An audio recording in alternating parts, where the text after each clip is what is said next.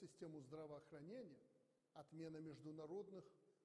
Беларусь видит большие перспективы в выходе на китайские онлайн-площадки для продвижения не только товаров, но и услуг в сферах образования, туризма, медицины. Колоссальный ущерб коронавирус нанес туристической отрасли. Мы должны активизировать разработку мер для дальнейшего увеличения объема оказания туристических услуг.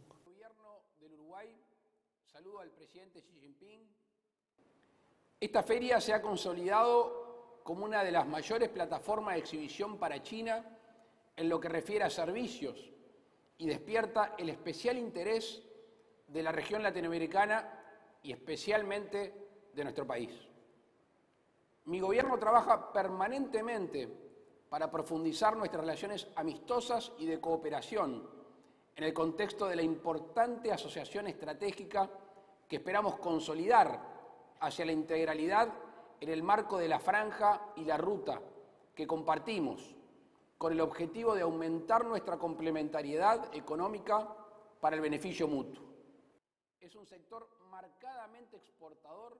Zimbabwe stands ready to strengthen international cooperation in the field of trade in services. We are situated in a strategic location in southern Africa for regionally targeted investments.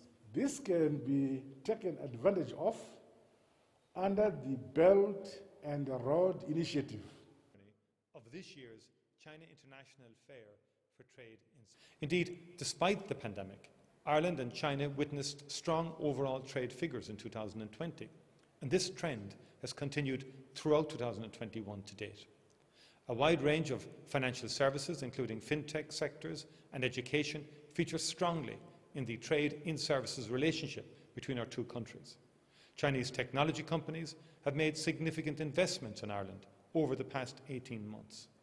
According to our Central Statistics Office, China was Ireland's largest trading partner in Asia last year and fifth largest trading partner in the world.